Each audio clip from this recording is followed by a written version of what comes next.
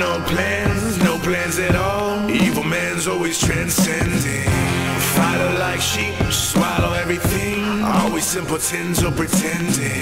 We got no plans. It's your moment of clarity from LeeCamp.net.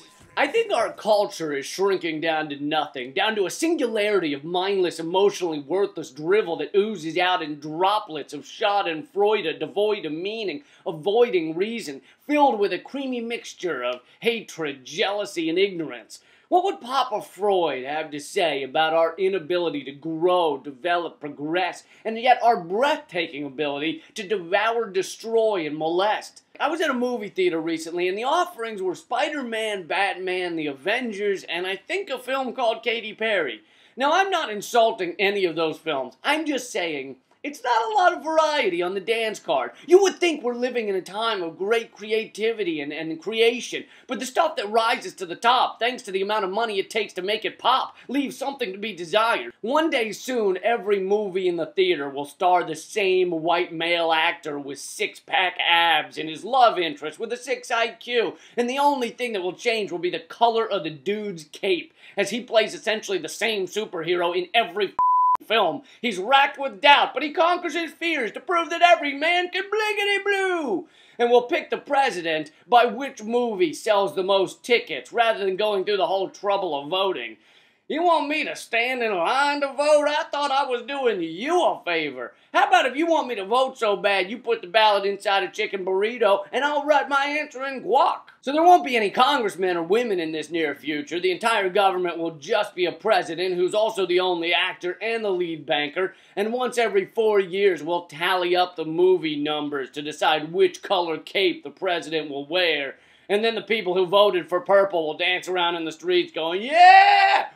You motherfuckers! Purple for another 4 years! Now we'll finally fix this country!" We'll get rid of schools, and kids will only learn what they can garner from video games about the superhero. So they won't know math or science, but they'll know that a man can conquer his fears and overcome blinkety blue.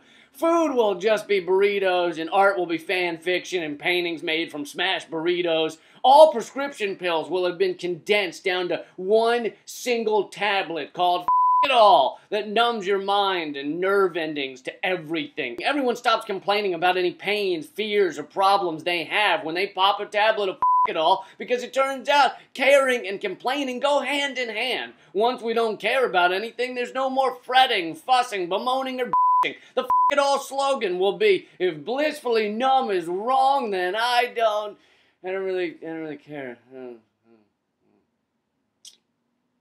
care." We will all sit quietly in our tents watching one of our 3 movies or playing the video game. We won't live in a tent because we're protesting. We'll live there because all the house has been foreclosed on and now are mainly used for feral cats. Then again, maybe I've taken this all a little too far. Maybe I'm just trying to say, I think there might be too many superhero movies. That's your moment of clarity from LeeCamp.net, and this is the brand new full-length occupied documentary by filmmaker Dennis Traynor Jr. It's called American Autumn, and while supplies last, if you become a $10 per month member of the Moment of Clarity, you will get a copy of this jaw-dropping documentary. It's really incredible. You're going to love it, and I'll sign the copy and send it to you. You can do that at LeeCamp.net. Thanks. Keep fighting.